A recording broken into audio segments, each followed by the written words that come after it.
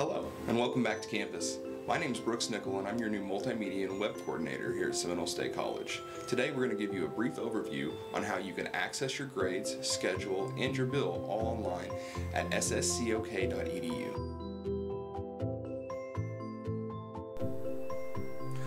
Let's get started by logging into MySSC. Once you've entered your credentials, find the Students tab located at the top left of the screen. Then scroll down to Schedule. Click the hyperlink to get My Schedule. You'll then be prompted to enter the academic year and term for which you'd like to generate a schedule report.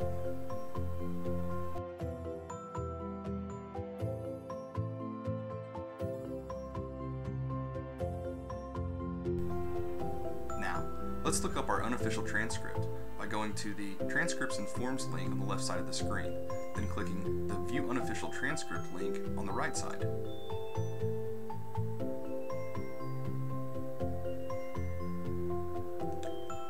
You can also find your grades at the very bottom of this page under the My Grade Report. Again, select the term you wish to view your grades for, and then click View Final Grade Report.